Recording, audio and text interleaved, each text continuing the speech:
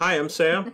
And I'm Rev. And thanks for joining us on another episode of What Yacht To Do. Yeah, we are going around America's Great Loop. And this journey has taken us from Marathon, where we spent a glorious 2 weeks, out to an anchorage on the outside. Yes, we're going to anchor in the Atlantic. And on the outside. What could go wrong? Well, you'll just have to see.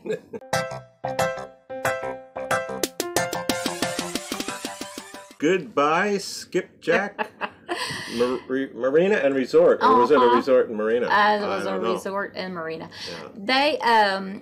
It was a very great place for us to stay for a couple of weeks. You know, we got to see more of the area, and Marathon's a really nice place to stay. And you know what? We had cable TV for 2 weeks, which we haven't had. I mean, that's kind of cool. Since we started, I don't think we've had it. We had cable TV and got caught up with some stuff. As you can see, that on one side is all the marina resort, marina side, and on the opposite side, it was just brush, mangroves, what do you call it? So we said goodbye to Short Vacation and Mississippi Girl. Yes. And we also went by, what was it, Valentine, Shoreline Traveler, Addie's. Right. Some of our friends from the Loop, they're staying there a little bit longer. Some of them are going to the Bahamas. Yeah, so there's two marinas there, Skipjack as well as Sombrero. Right. Yeah. A lot of loopers in the area when we were there. And we are going through, actually, this is a restaurant that we did walk down to a number of times. Great food down there, great service, and a lot of the folks from Boot Key Harbor come out there with their dinghies, tie up and eat, and then go back to their boat. Boot Key Harbor, as you see right here, is just a massive mooring field, and there is a waiting list to get a mooring ball there. Wow. Well, there are just so many boats. I'm still, I think I mentioned it in the last video, but it's just I'd never seen that many before. Yeah. Some were anchored and some had mooring balls. The navigation out of this area, you really have to take it slow and follow it. There is a channel there, and you definitely want to stay in the channel and take it slow. Watch your depth finders, and, just like I said, It is a little bit of a challenge in getting out of there. I do remember seeing 3 feet. I think that was the lowest I had seen. And this was supposed to be a high rising tide. And so it was kind of shallow in that area. Yeah, we did time it to go out on a rising tide. I think we left around 9:30 or so. And as we're going out here, you can see this one boat. The wind had swung around. The wind is coming from the north. And this one boat has just kind of out into the channel here, so we're kind of getting as close as we can to that boat without crashing into it. Yeah, I thought you did a great job. Didn't even hit that dinghy or whatever you had tied behind him. Yeah, we did see quite a few dolphins in this area. All right, out of Skipjack, out of Boot Harbor, which was exciting. Really got to hug the greens and look at the notes on Navionics there. It gets pretty skinny out there. There's some shoaling going on the reds. So we made it out of there, and we are now setting a course to be on the outside. Definitely better going on the outside if the conditions are. 4.5 foot draft boat is pushing it on the inside going up from Marathon. So we elected to find a good weather day and go up on the outside. Looks like a beautiful day. Turn that on. Looks like a beautiful day, and we're going to push it up here and try to find a place to anchor halfway to Miami. A couple crab pots out there, but nothing, today with the water flat, it is easy to see them. So we'll be just fine. The water is absolutely flat. And one of the challenges is to try to find an anchorage. We're actually on the Atlantic Ocean, and to the south of us is Cuba. So we want to find an anchorage somewhere where the winds are coming out of the north, so we will be blocked by the land in Islamorada. And there was one called Whale Harbor, so that was my main target to go to. And so we selected that anchorage. It was just a beautiful day on the water. And it wasn't very crowded. We saw a few sailboats, but then the water turned. Yeah, it started to get a little rocky.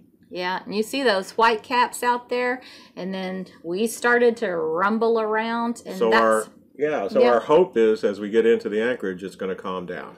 So our challenge on this anchorage was there was a catamaran that was there, which was good, and we kind of saw where he was, and we elected to go a little bit further south of that. And so we sounded our way in there, and the water was 8 to 9 feet, which was good. And there was a little bit of a wind coming out of the north. I'd say about 15 miles per hour, maybe stronger. That's a little bit of wind? Yeah, there was a lot of wind. Anyways, we nosed our way in as best as we could, and then we deployed the anchor, and also we have now put a trip line onto our anchor, which is basically if the anchor gets stuck, it's another way to pull the anchor out.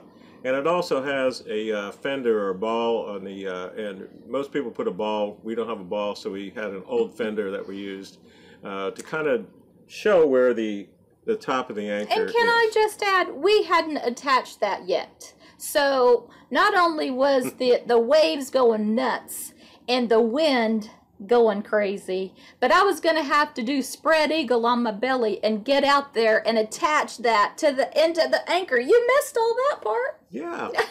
Well, I think you did a great job. We did a little bit of training about that. Yeah. And it does give you an idea as to where your anchor actually is.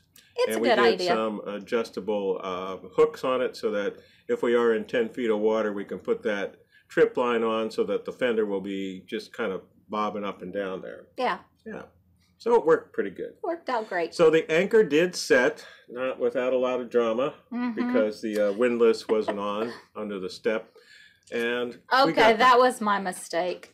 We have a step where you turn the button on to make the windlass go. And I went down there, I thought I turned it on. Well, apparently I turned it off. And I was like, it's not working, it's not working. So Sam said, go check the switch. And I was like, oh. I went and turned it on, but yeah. I'm the weak link in this anchoring thing, if you hadn't noticed yet. So we might need a checklist for anchoring. Yeah, I think we do. Need a checklist for anchoring. Or if we do it more often, we won't have a problem with it. So anyway, so the winds are forecast to go at about 22 miles per hour over the night, which, okay, it's kind of blowing us away from the shore, so I'm not concerned. And we do have 2 anchor alarms. We have one on the Garmin and I have one on my phone. So we have a couple apps. And really, what's the worst that could happen? We could blow out into the Atlantic and end up in Cuba, right? So yes, that would be bad. You'll have to tune in to the next session to learn exactly what happened. But we got through the night. Well, we did get anchored.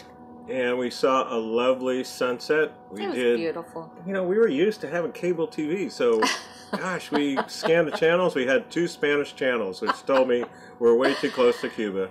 So we had a lovely evening with what? Champagne, chicken wings, and we just had a chit-chat. Chit-chat about, a lot of stuff. Where we're going next and what we're going to do after we finish the loop and all kinds of stuff. So it was fun. It ended up being a beautiful evening. Well, thanks for joining us on this short trip from Marathon to Islamorada, where we anchored on the Atlantic Ocean. Right, and you can always go check out our blog, search for number 91, and see more pictures about our short trip. And always, if you have questions, you can just comment on this video. Just drop down to the comments. Or on Rev's wonderful blog. There's a way to comment on there and get a question answered. Or if it's more private and you want to contact us, it's crew@whatyachttodo.com. That's right. All right. All right. Thanks for joining us. See you next time. Bye.